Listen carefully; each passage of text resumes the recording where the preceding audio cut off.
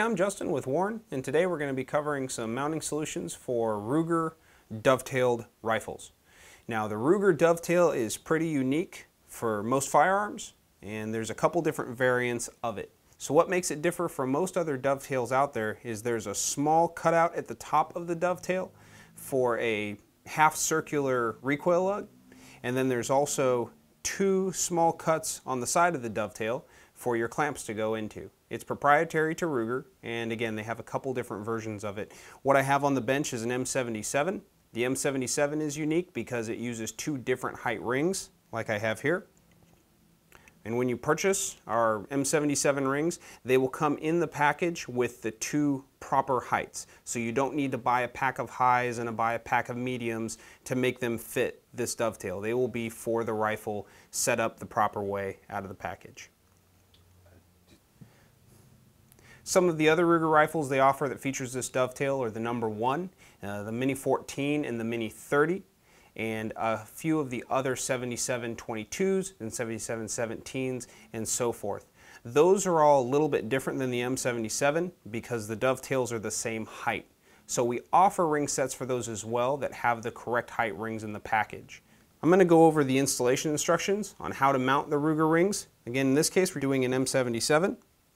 And these are a set of medium height 30mm fixed rings.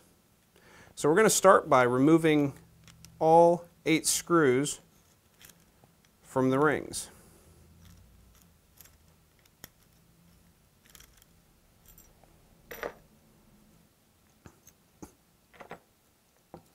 And when you remove the screws and take the ring in half, you're going to notice a small silver key stuck between the rings. It's a small, I'd say a little half moon shape or a half oval shape, and it's only going to fit into that ring one direction. So the flat is going to go up into the ring.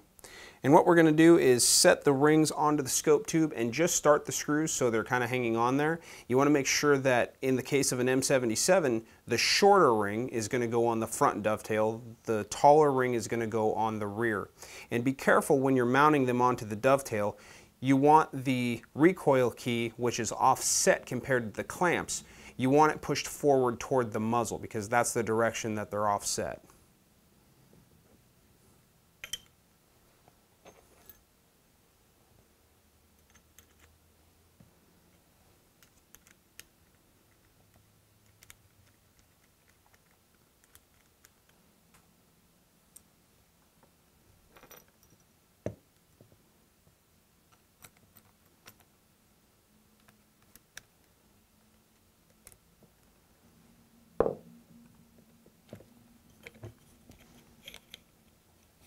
So like our Maxima fixed rings, the easiest way to keep track of those recoil keys when you're installing them onto the dovetail is to pinch the bottom of the rings together with the screws loose, and then you're going to slide them onto that dovetail and move them around till they just fall into position.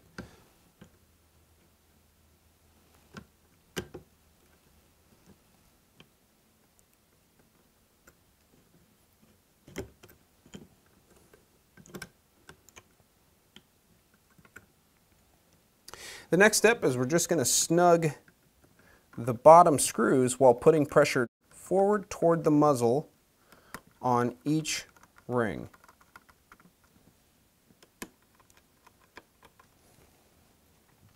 The next step is we're going to go through with our TW1 25 inch-pound torque wrench, and we're going to tighten the bottom screws only. Keep in mind that the top screws have no tension on them, but they are started. After that, we'll set our eye relief and level our reticle, and the very last step in installing these rings is tightening the top screws.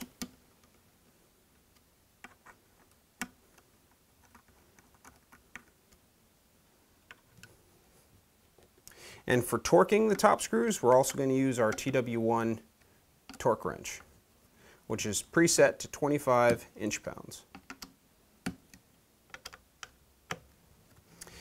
We're now ready to bore sight the gun and go to the range. So some of the other variants we have of these rings are offering them in a quick detach. So the quick detach are the same style ring, but they offer a adjustable lever on the side, which can be indexed in position. This is important if you're going to be mounting them on a Mini 14 or Mini 30.